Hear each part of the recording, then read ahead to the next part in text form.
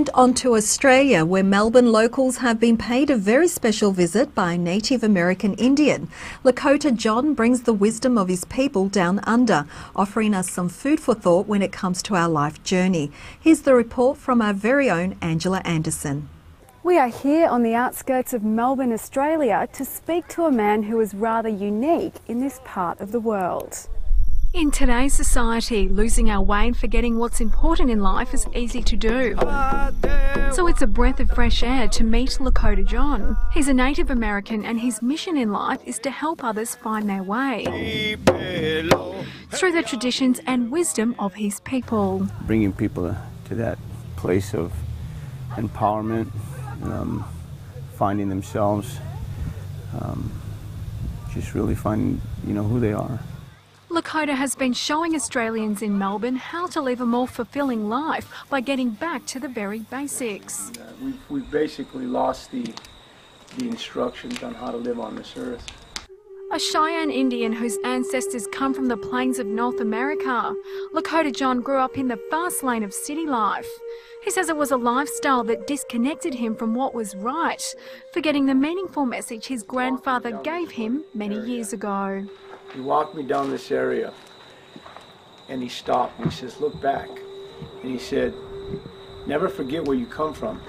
There's going to come a time where I won't walk with you again. And you have to remember how to get back."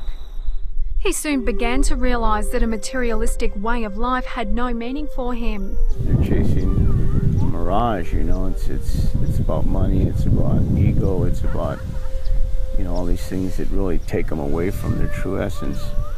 And we have to come back to reality and connect with the earth again. Here's what some had to say after Lakota gave a seminar in Melbourne. He's teaching us to be self-sufficient and to find our spiritual path. Basic things, but things that we've all forgotten. What I believe Lakota is that he really wants to help people, and his mission is to try and get everyone to find that sort of peace and harmony and truth and light in their lives. When he's back home in the United States, Lakota John runs the Sacred Path program in Utah. One of the aids at the academy is equine therapy. It involves a close interaction between the student and a horse.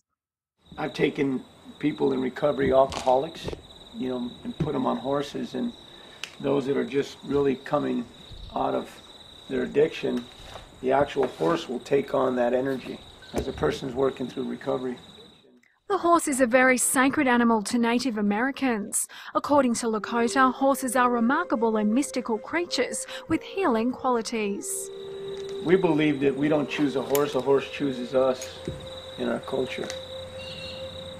The youth program that Lakota is involved with at the academy has affected many young lives. Get them to a place where they're bearing fruit, rather than just walking around as tyrants and hurting one another and disrespecting their parents and disrespecting their elders.